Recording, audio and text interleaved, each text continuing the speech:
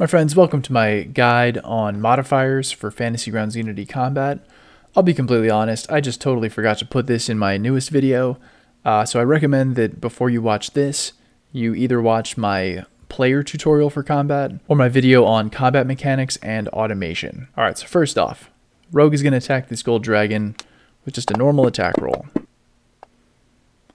Easy enough. We see that the d20 is rolled, and then the relevant modifier from the character sheet is applied. Modifiers. So in the bottom left-hand button, there's the freehand modifier button. You just left-click and then type in any modifier that you want.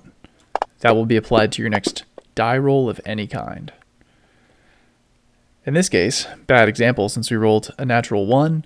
As you can see, this will be calculated as an automatic miss. But besides that, you saw that the 30 was added to the 9 that's already on the character sheet for a total of 40. This can also go into the negatives. You just want to put a minus before it.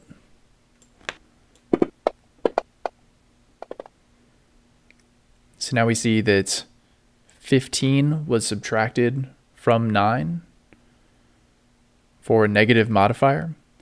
Then there are also disadvantage and advantage buttons. So first up, advantage, you'll see that it rolls 2 die automatically, and that the green one shows the higher roll.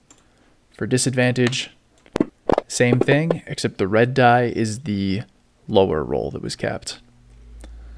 Also for cover, there are buttons for the most usual cover. So for example, if this dragon had 3/4 cover, we just click the -5 button, and you can see that 5 has been subtracted from 9. Alright, let's switch over to the wizard and do some of the damage modifiers. So to get to the damage modifiers, you just go to this +- button. The attack modifiers are pretty much redundant with what we just did. So first up, the wizard is going to cast Disintegrate with no modifiers. So we roll for damage, and there we have it. If we want to roll for critical damage, this will double the total number of dice being rolled. Yep, that's a lot of dice. All of the extra dice will be colored green to show the critical. Then we could also click the max damage button. This will keep the same number as the original dice, but every single one of these dice will be counted as the highest number the dice can roll. So they are all counted as 6. And then half damage, easy enough. Whatever you roll will be cut in half. So we can see we rolled 72, but only 36 damage was actually applied. If you roll a critical strike, you don't need to click the critical button. Your next damage roll after rolling a critical strike will automatically have this automation built into it. Also, when it comes to effects that Fantasy Grounds recognizes and are parsed.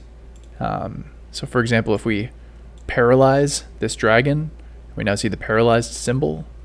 If we go over to the cleric and we attack the dragon, you will see that we automatically roll with advantage. We don't need to use the advantage button. So whenever there are effects that Fantasy Grounds recognizes, you don't need to use the modifiers. It will automatically make the proper roll for you. So that about wraps it up for modifiers. I hope this was helpful. About now, some links will be showing up on the screen for my other videos. Feel free to check them out. Have a good one, folks.